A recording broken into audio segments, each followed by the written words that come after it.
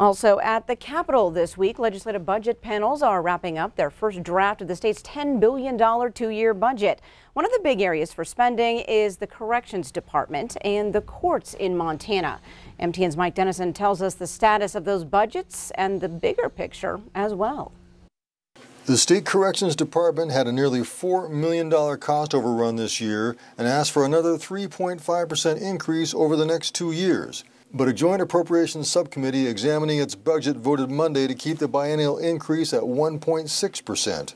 Panel Chairman Matt Regier, a Republican state representative from Columbia Falls, said lawmakers hope criminal justice reform passed in 2017 will start showing savings in corrections. It is an increase, not near the increase that was asked for. It's more in line with an inflationary increase. Yeah. The panel also scaled back by almost one-third the $12.5 million increase requested by the Office of Public Defender, whose budget has been steadily growing since its inception a dozen years ago. Here again, lawmakers expect sentencing reforms could help slow this budget growth. Once those bills start taking effect, it takes a little while for those to go, but the hope is then that ripple effect will hit out even to OPD and save in the future caseload growth. The longer discussion on this item Monday was whether cities and counties should pay more to support public defenders.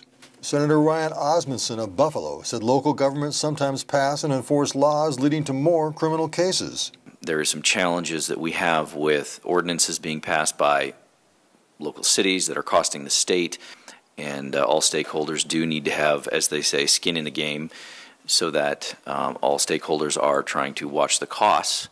The committee requested a bill that could change local contributions, but members said the bill may just ask for a study of the issue that reports back to the 2021 legislature. The panel also approved state funding for drug treatment courts in Helena and Polson. But this is just the first step in crafting the budget. The huge public health budget has its first votes on Tuesday, and we'll have more details on the overall plan later this week. At the Capitol, Mike Dennison, MTN News. Thanks so much, Mike. Now, these initial subcommittee recommendations go to the full House Appropriations Committee for a vote next month.